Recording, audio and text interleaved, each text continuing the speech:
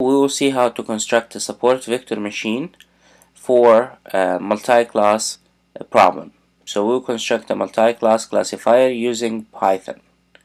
In this example, we will use iris dataset. So iris dataset has four features: the sepal length and width, and the petal length and width, and the class will be the type of the flower. So we started by running or importing a few libraries. So we do not need to install any packages or libraries because we expect they are all installed from the previous videos. So we started by importing SVM from sklearn. Then we imported train test split from sklearn for splitting the data, and we imported a few other utility packages that we will use for processing and preparing our dataset. Then we read the training dataset. So our dataset, or the overall dataset in fact, it's available as a CSV file attached with this example. Iris dataset is very popular, and it's also available from sklearn.dataset. So feel free to download it and use it from that package as well. So you see in here we have four different features, and the last column is the label. Then we have 150 examples. When I plotted or I tried to show the shape of all the overall dataset, it's 150 examples and 5 columns. Let's see the data type of each column. So it looks like all of them are float, which is good. So they are ready for us to start working on them.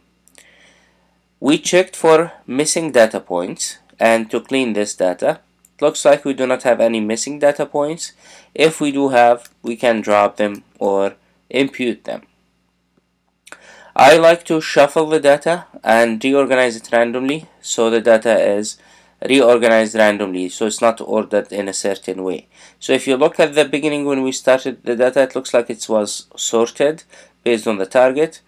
So now it should be shuffled and reorganized randomly.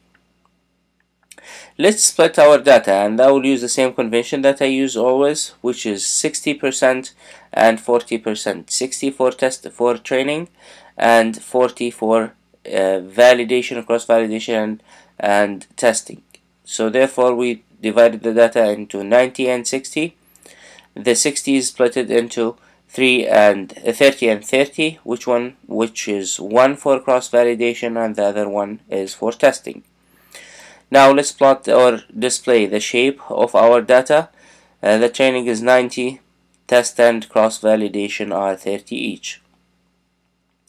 Let's remove the target or the class label and plot the data, just trying to see the relationship between each pair of variables, and then show the description so we can see the minimum and the maximum. This dataset is in different ranges, so therefore I need to scale it. We remove the target or the label of the actual label, and we place them in 3 separate variables, one for training, testing, and the last one is for cross-validation.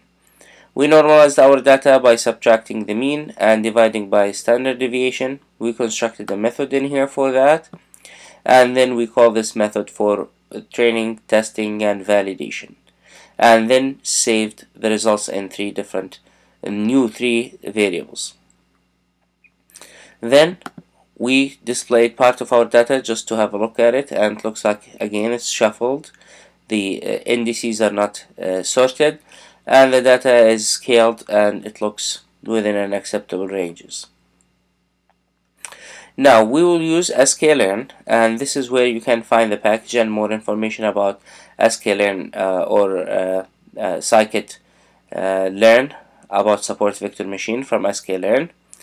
And I will use or create SVM, and remember SVM is an object that we imported from sklearn all the way on the top, and then .sv just to create the settings and the configuration of the model.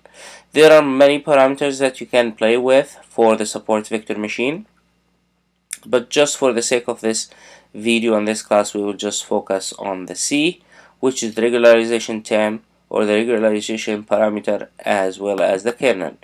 Initially, we will use a linear kernel that's very similar to logistic regression.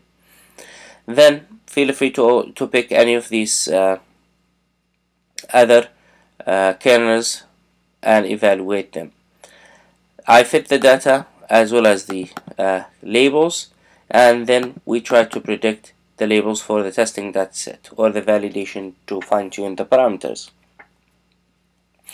We also selected randomly, or we selected the last 10 examples from the test dataset, and we try to label them and display the results, and it looks like the labels are from 0 to 2 as expected, 3 different labels.